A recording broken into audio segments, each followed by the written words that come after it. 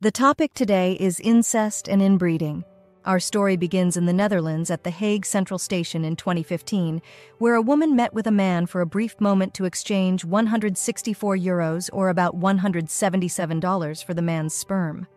Her name is Vanessa, a 34-year-old successful and single woman with the desire to become a mother. She tried to do this through fertility clinics in the Netherlands, but the prices were more expensive than living in Condesa. She opted for the second option, finding a sperm donor herself. She quickly found one through a website called Desire a Child, and the chosen candidate was Jonathan Meijer. After their transaction at the Central Station, Vanessa became pregnant and gave birth to her first daughter. According to Jonathan, the donor, this was his 8th child. Up to this point, everything seemed fine, but there was a small detail. Jonathan was lying. The daughter conceived by insemination with Vanessa was not his 8th child. Jonathan had fathered at least 102 children in the Netherlands. Today, Jonathan Meijer, 41, is the father of at least 550 children within the Netherlands because he has spent the last 15 years compulsively donating sperm, which is actually prohibited.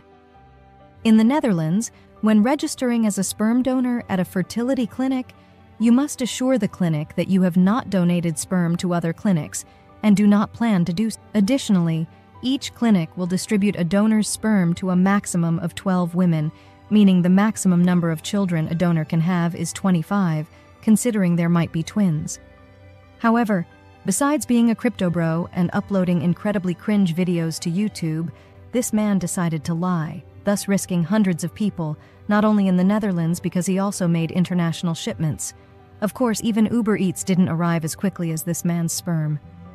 But you may wonder why this is a risk. This man, with a Genghis Khan complex, has created a community of people who share the same father. The answer is simple. In a community full of relatives, the risk of these relatives pairing up and having offspring increases. This brings us back to the central topic of this video, inbreeding or incest.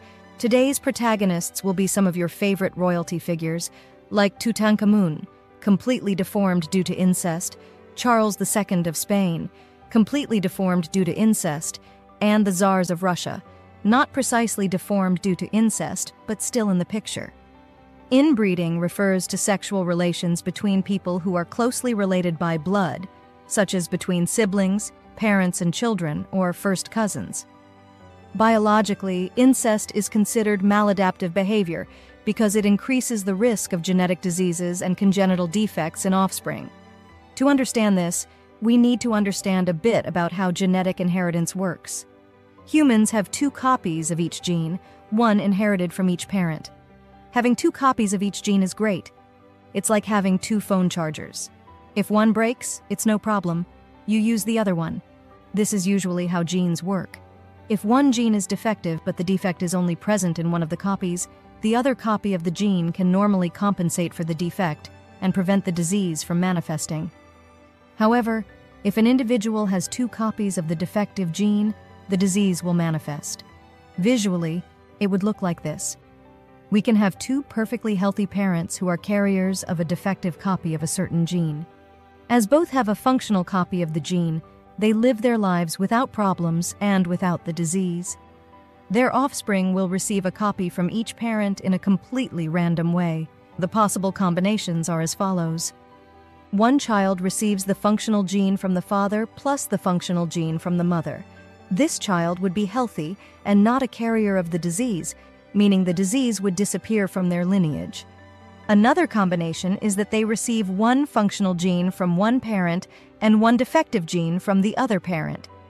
Finally, one unlucky child could receive the 2 defective genes from both parents, and the disease would manifest. Note that this applies to diseases caused by a single gene, and also that these are probabilities. It doesn't mean that the first child will be healthy, then 2 carriers, and the last one sick.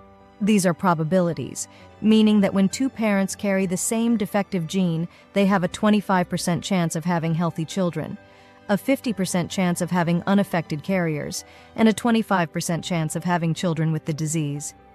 The parents might be very lucky and all their children are healthy, which is unlikely, or very unlucky, and all their children have problems, which can also happen.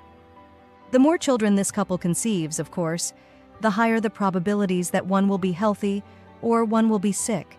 The distribution of genes works totally randomly.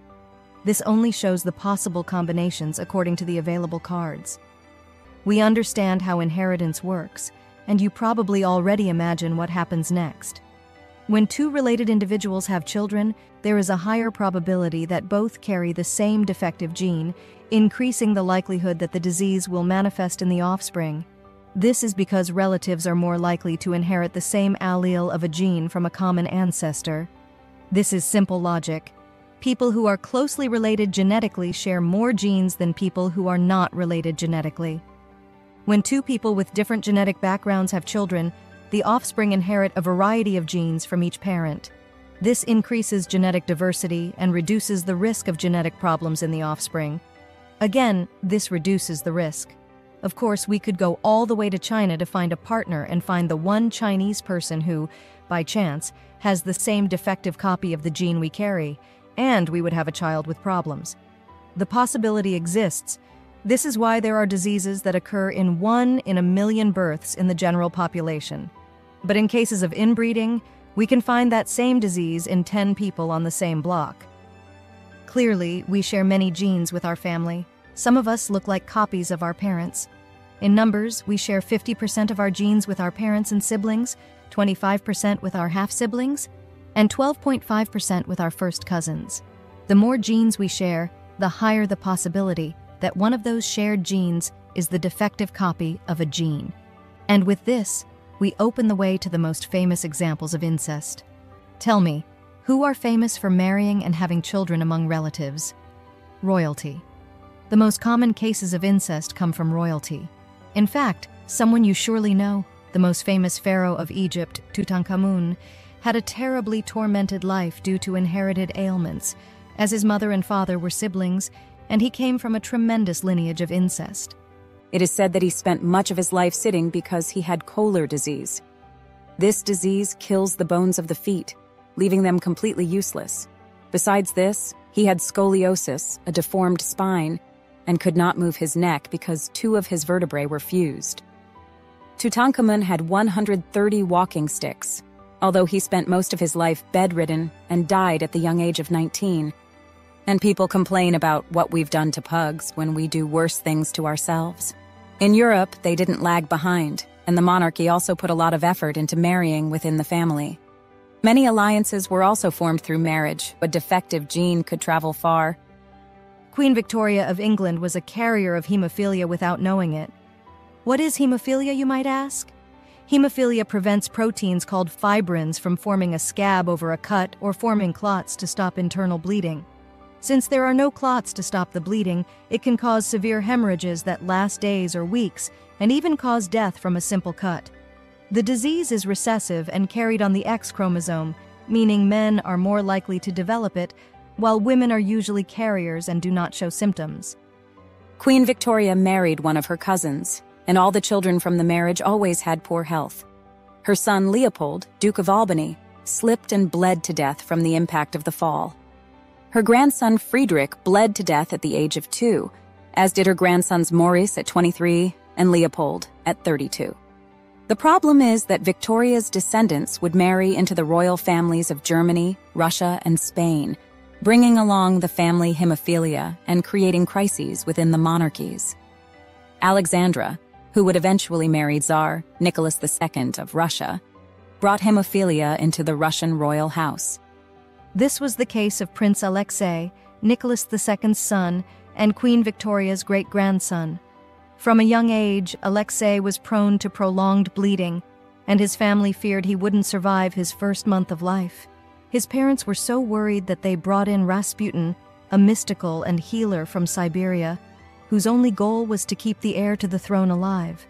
Rasputin managed to keep Alexei alive, which eventually led to him having a lot of influence over the royal family, to the point that it is speculated that Rasputin's influence over the royal family contributed in some way to the fall of the Romanov dynasty. The whole populace mocked and suspected the relationship between the mystic and the Tsars. Finally, the disease didn't kill Alexei. He was assassinated at the age of 13 in 1918, along with the rest of the Russian royal family by the Bolsheviks during the revolution. Incest would bring down another great monarchy in Europe, the Habsburg family of Spain. These are the worst of the worst. They would have had children with themselves if they could have. Out of 11 marriages, 9 were incestuous, which eventually led to one of the most deformed faces in monarchy history.